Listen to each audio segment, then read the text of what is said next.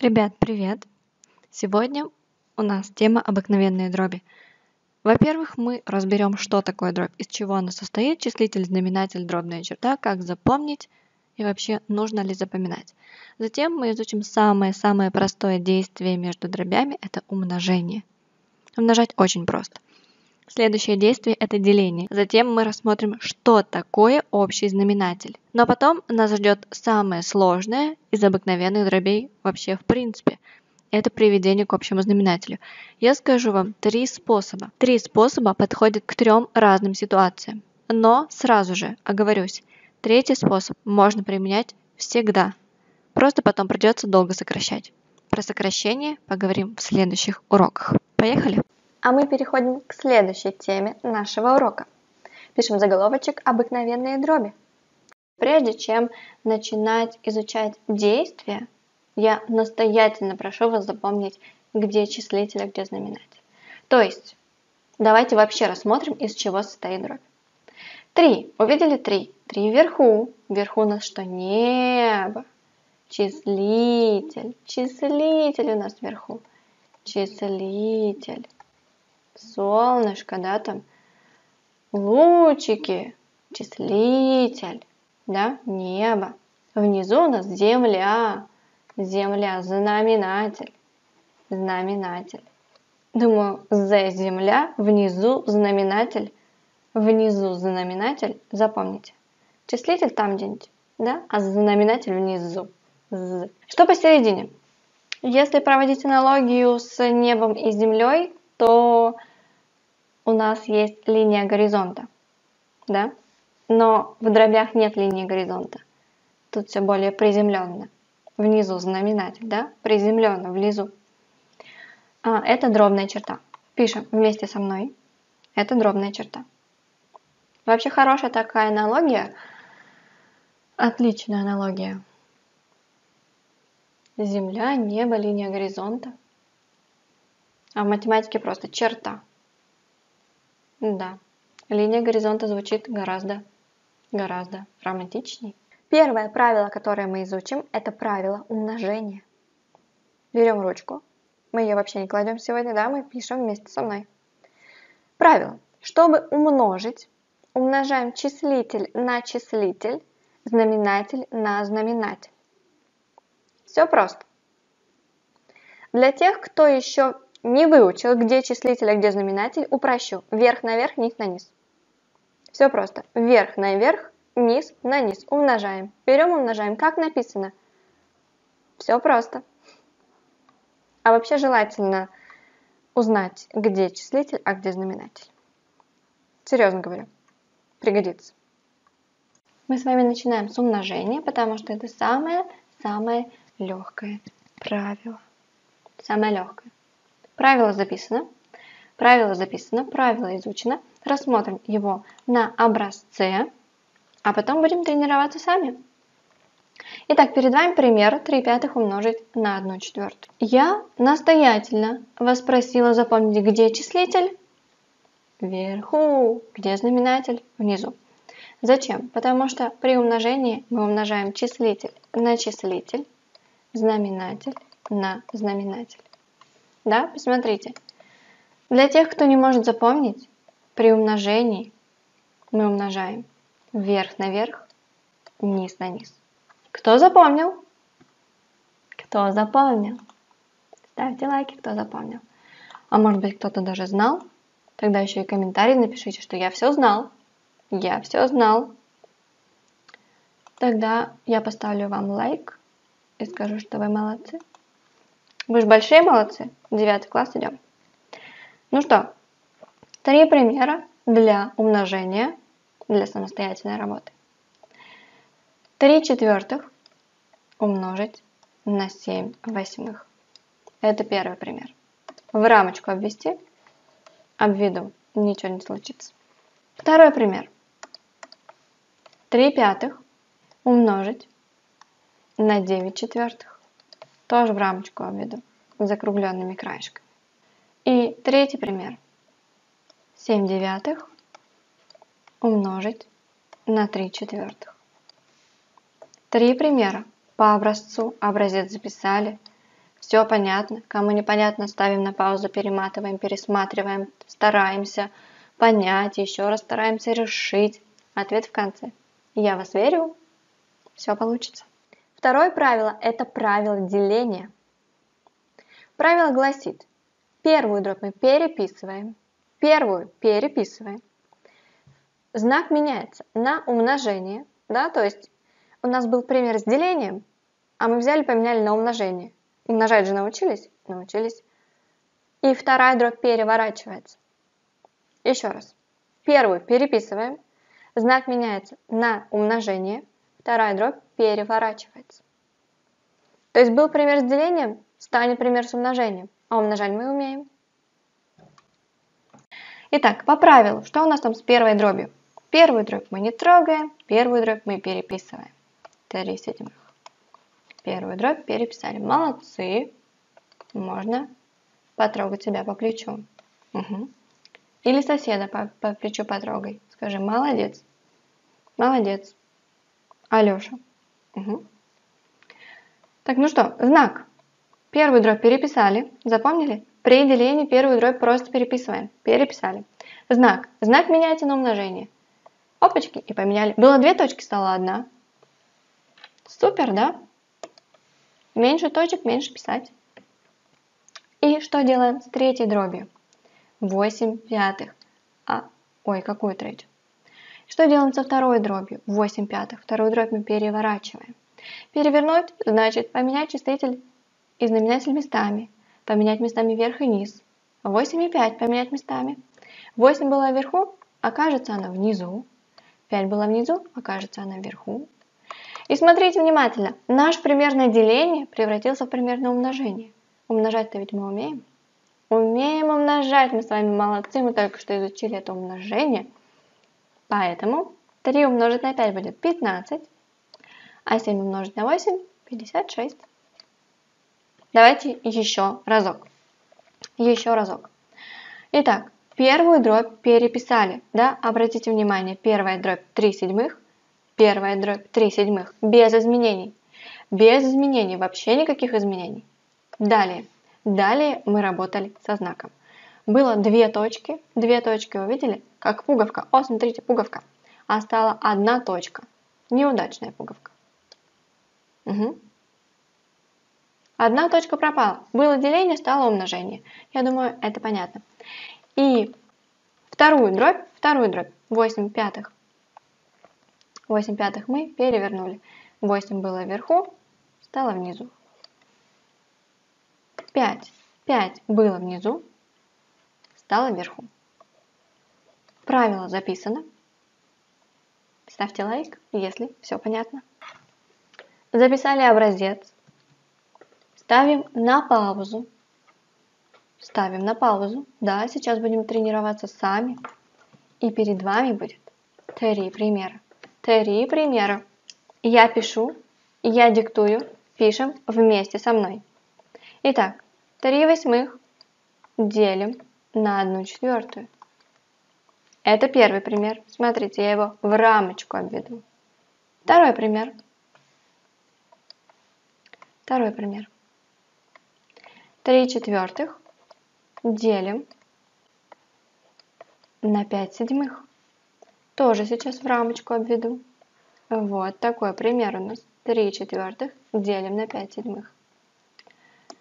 И последний пример. 1/2 делим на 3/5.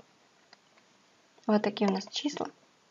Ставим на паузу, записываем, решаем, тренируемся. Ответы в конце. Я в вас верю, все получится. Новый заголовочек – общий знаменатель. Для начала разберем, что же такое общий знаменатель. Пометьте себе, это важно. Общий значит одинаковый. На экране перед вами дроби. Сделаем легкое упражнение. Выпиши себе те дроби, у которых знаменатель общий. Я думаю, ты уже понял. Общий значит одинаковый. Общий одинаковый, общий одинаковый, общий одинаковый.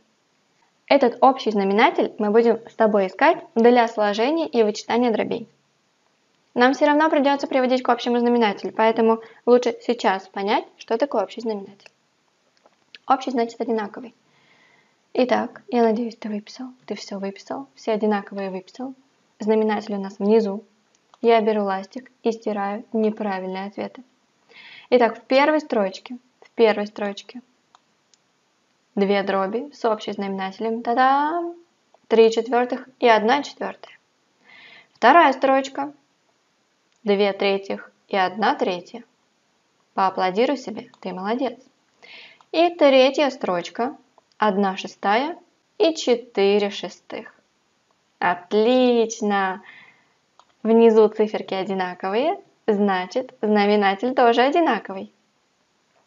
Перед вами остались те дроби с общим знаменателем, которые вы должны были выписать. Я верю, что у тебя все получилось. Ну, я верю в тебя. Итак, я надеюсь, вы поняли, что общий знаменатель значит одинаковый. Ставим лайк, если понятно. Для приведения к общему знаменателю есть 3 правила. Мы изучим их в отдельности. Первое. Если один знаменатель делится на другой, он и есть общий знаменатель. Записываем. Я слежу за тобой. Первый случай приведения дробей к общему знаменателю изучен, а значит, надо его испытать. Ну что, перед вами пример. Все увидели? Я думаю, все увидели. Все видят 1/2 плюс 1/4. На экране написано 1/2 плюс 1/4. На что надо обратить внимание? На знаменатель. Ведь первый случай звучит так. Если один знаменатель делится на другой. По порядочку спрашиваем себя. 2 делится на 4. 2 яблока на 4 человек. Да жалко будет делить-то. Да ведь? Я вот свою половину никому не хочу давать. А вы? А 4 яблока на 2? Вот это уже лучше. 4 на 2 делится отлично. Значит, как раз тот знаменатель, который делится, он и есть общий. 4. 4 и есть общий знаменатель. Что делаем дальше? А дальше я предлагаю вам посмотреть на вторую дробь. Главное, чтобы знаменатели совпали. Был знаменатель 4, остался знаменатель 4. Одинаковые. Вторую дробь не трогаем. Вторая дробь в порядке. Если знаменатели одинаковые, то вторая дробь в порядке. Смотрим на первую дробь. А у первой-то дроби знаменатель 2. И чего делать? 2. Что делать с двойкой? У нас 2, а надо 4. Надо на что-то умножить. На что будем умножать? Как из двойки получить 4? По идее, надо вспомнить таблицу умножения.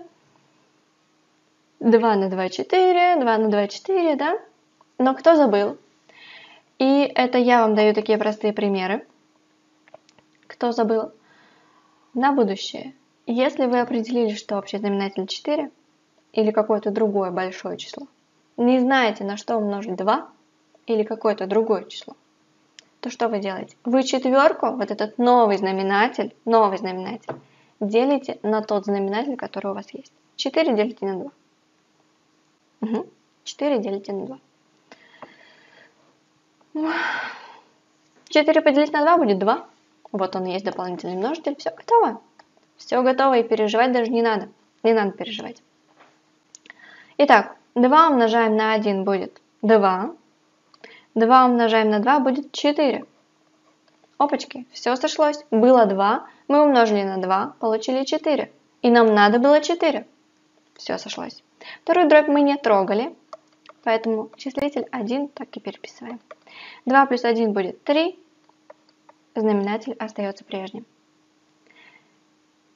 Я надеюсь, все понятно. Кому понятно, ставьте лайк.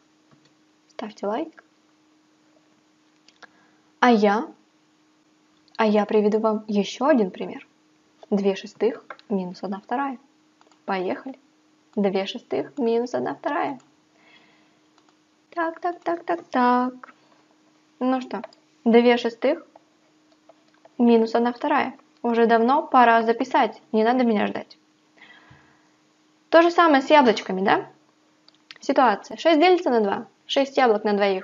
Да с удовольствием. Да? Каждому по 3. Здесь мы сразу угадали, потому что 2 на 6 явно не делится. Ну или делится, но с трудом. С трудом. Я ни с кем не хочу делиться своими яблоками. Поэтому 6 на 2 точно делится. Получается, если 6 делится на 2, то 6 и есть общий знаменатель. Значит, первая дробь в порядке. В порядке, согласны? Знаменатель был 6 и надо 6. Ничего делать не надо.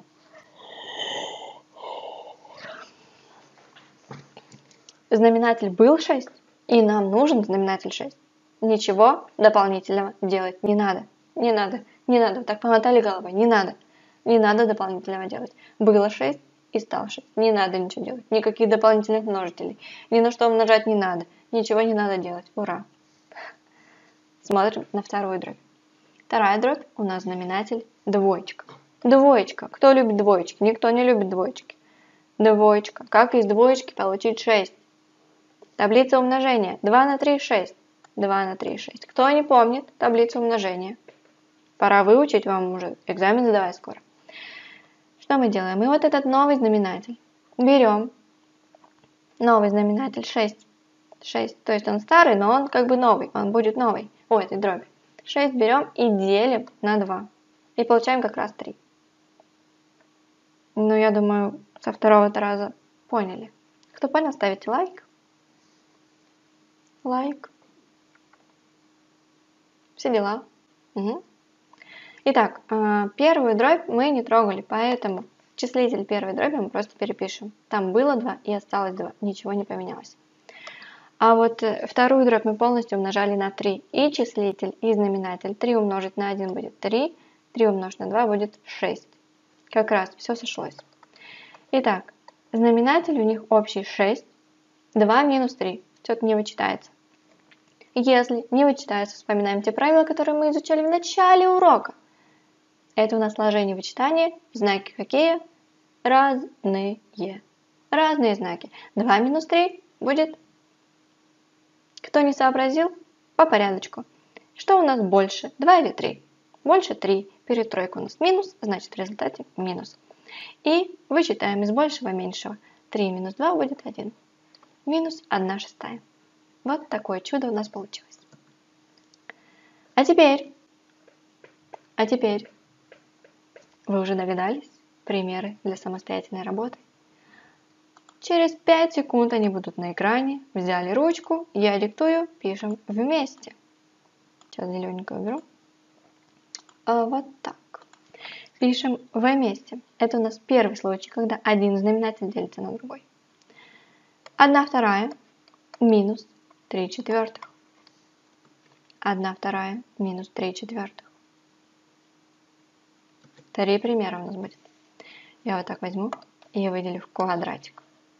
1/2 минус 3/4. Следующий пример. 3/5 минус 7/10. Тоже так возьму и выделю, чтобы ты видел. Вот они примеры. И последний, третий пример. 3/8 минус 4/16. Выделяю. Ставим на паузу, решаем ответы в конце. Я вас верю. Вы все можете. Второй способ. У него нет названия. Но мы его используем, если у знаменателей есть общий множитель. Изучив второй случай приведения дробей к общему знаменателю, пора его испытать на практике.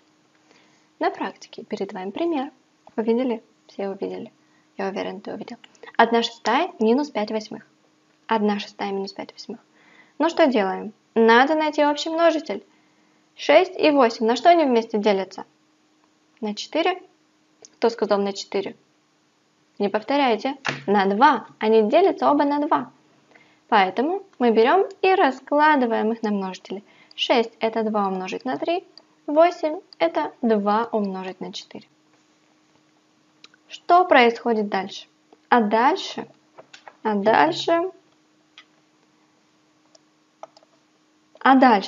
мы не используем одинаковый множитель. Не используем. Вот у них двойки одинаковые, их прям зачеркаю. Двойки нам не нужны. Не нужны нам двойки, не нужны. Вот так. А 3 и 4 мы перенесем крест-накрест в дополнительный множитель. Сразу место для дополнительных множителей нарисую. Итак, четверка. Четверка была под второй дробью. Она уходит вверх к первой дроби. Тройка. Тройка была под первой дробью. Она уходит ко второй дроби. Крест-накрест перенесли. Перенесли. Я сейчас все это напишу. Так, тут у нас 4, тут у нас 3. Ну, что делаем дальше? А дальше мы умножаем. Ведь дополнительные множители мы написали для того, чтобы на них умножить наши дроби. Первую дробь полностью умножаем на 4. И числитель, и знаменатель умножаем на 4. И вверх, и низ. И 1, и 6. Кому как удобнее, кто как запомнит. 1 умножить на 4 это 4. 6 и 4 – 24. Между дробями у нас минус. Минус мы переписываем. Знаки не меняем. Вторую дробь полностью умножаем на 3. 5 умножить на 3 это 15. 8 на 3 это 24. О, посмотрите, прекрасно. У нас у обеих дробей знаменатели 24. А значит, мы все сделали правильно, мы молодцы. Решаем дальше. Когда мы привели к общему знаменателю, мы можем записать их под общую дробную черту. Знаменатель остается прежним. Итак, надо вычесть, но знаменатель остается прежним, поэтому сначала переписываем знаменатель. 4 минус 15. А что-то как-то не вычитается, да? Согласны? Не вычитается. Не знаю почему. Но у нас же есть правила, которые мы прошли в начале урока. Знаки какие, учитель? Одинаковые или разные? У четверки у меня вопрос к вам. Какой знак? Плюс или минус? Вспоминайте, если перед числом знак не написан, то подразумевается плюс. Плюс 4 минус 15. Знаки одинаковые или разные? Плюс, минус, разные. Если знаки разные, то в результате ставим знак большего модуля. Что больше, 4 или 15? 15, конечно, больше. У 15 у нас минус. Да? Знак большего модуля поставили. Теперь вычитаем. 15 минус 4 это 11. Вот такой у нас ответ. Минус 11/24. Я надеюсь, тебе понятно? Понятно? Давайте еще раз пройдусь. Первое, что мы сделали, это разложили на множители. 6 это 2 умножить на 3. 8 это 2 умножить на 4. Далее. Тот множитель, который у них одинаковый, мы их не используем. Не используем, мы зачеркали. Сейчас я эти двойки тоже зачеркаю. Не используем. Нам важно только 3 и 4. Мы их перенесли крест-накрест в дополнительные множители. Тройку ко второй дроби, четверку к первой дроби. Умножили, получили пример и решили его. Кстати, перед тем, как решать, убедились, что знаменатели одинаковые. Бывает под невнимательностью, умножили не так, сложили не так, что-нибудь не так. Поэтому, когда мы должны привести к общему знаменателю, мы проверяем, одинаковые он или нет. Если тебе все понятно, ставь лайк. Жду от тебя лайк. Лайк, подписку на канал, чтобы ничего не пропустить, да, все будет много видео. Здесь будет много видео. А теперь я пишу тебе два примера. Образец же записал? Знаешь, как решать? Образец записали, я его стираю. Кто не успел ставить на паузу, пишет. Да, пишет. А я пишу два примера на это самое правило. Итак, первый пример. Я диктую и пишу, ты пиши вместе со мной. 3/4 минус 5/6. Два примера, да, это первый. Второй пример. 1/8 плюс 3/10. 1/8 плюс 3/10. Итак, вперед. Ответы в конце. Третий способ мы используем, когда первый и второй не подходят. Не подходит. Знаменатель не делится. Общих множителей нет. Что делаем? Да просто переписываем наши знаменатели крест-накрест в дополнительные множители. Ну что, время отрабатывать третье правило. Посмотрите, 1/3 минус 1/2. 1/3 минус 1/2. Сразу вас спрашиваю, первое правило может подойти? 3 делится на 2? Нет. 2 делится на 3? Нет. У двойки и тройки есть одинаковые множители? Нет. Ни первое, ни второе правило не подходит. Не подходит. Помотали головой. Третье правило используем, когда первое и второе не подходит. Понятно, да? Третье правило используем только в тех случаях, когда первое и второе не подходит. Как же им руководствоваться? Да мы просто берем и переписываем знаменатели крест-накрест в дополнительный множитель. Двойка у второй дроби мы пишем к первой дроби. Тройка у первой дроби мы пишем ко второй дроби. Вот и все. Давайте теперь умножим на эти дополнительные множители и проверим, правильно или неправильно. 2 умножить на 1 это 2. 2 умножить на 3 это 6. Минус. 3 умножить на 1 это 3. 2 на 3 это 6. Отлично. Знаменатели, обратили внимание, и там шестерки. Знаменатели одинаковые. А значит, мы сделали все правильно. Пишем под одну дробную черту. 2 минус 3 это наши числители. 6 общий знаменатель. 2 минус 3. Как вычесть? Из меньшего большее. Ставим знак большего модуля. То есть минус 3 же больше, чем 2. У тройки у нас минус. И вычитаем. 3 минус 2 будет 1. Вот, все.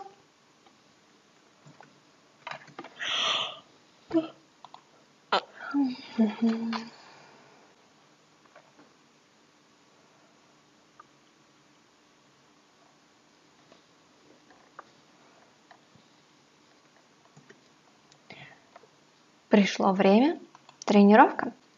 Выделю для вас два примера. Я диктую, я пишу, вы пишете вместе со мной. Итак, 3/4 минус 4/5. Прямоугольничек я обвожу. Еще раз продиктую. 3/4 минус 4/5. 2/3 плюс 3/7. Тоже обведу в прямоугольник. Два примера. Тренируемся, учим правила. Вообще тренируемся. Спортсмены становятся победителями. Благодаря чему? Тренировкам, конечно. Чем математика не спорт? Тот же самый спорт. Тренируемся, покоряем вершины математики. Ставим на паузу, решаем ответ в конце. Домашнее задание. Потренироваться еще раз в решении примеров. Ссылка на домашнее задание в описании. Я жду от вас отзывов. Полезен был урок, не полезен, продуктивный, бесполезный, интересный, скучный. Любая обратная связь. Ставьте лайки, пишите комментарии. Если вы поставите лайк, то алгоритм порекомендует это видео другим детям. Вдруг кто-то еще не знает эти правила. Давайте поможем ему. Итак, вступаем в общий чат, где будет взаимоподдержка. Подписываемся на канал, вступаем в группу. Все ссылки в описании. Если что-то непонятно, если что-то неправильно, обязательно пиши в комментарии, пиши в общий чат, спрашивай, задавай вопросы, почему у тебя не так, что тебе непонятно. Я обязательно на все отвечу. Главное – заинтересованность в своем результате. Я вас верю. А сейчас ответы, долгожданные ответы